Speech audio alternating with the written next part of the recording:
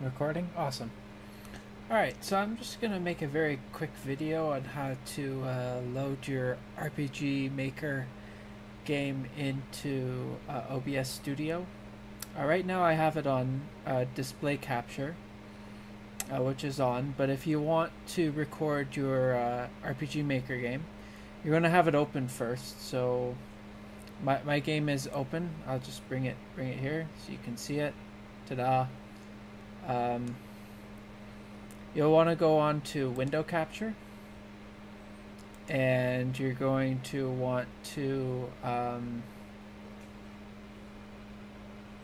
go to properties, and you're going to choose the window that the game is open in. So game Xvelton, hit OK, and you're gonna want to turn display capture off. I'm just doing it for the sake of purposes. And once you've done that, so turn it off, and now you have the game itself.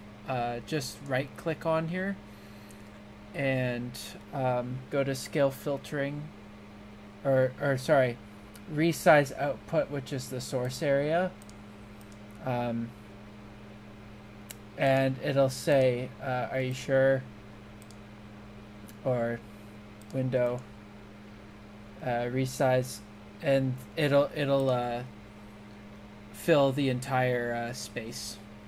So that's it, and I hope that's helpful.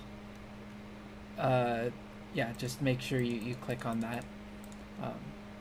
Yeah.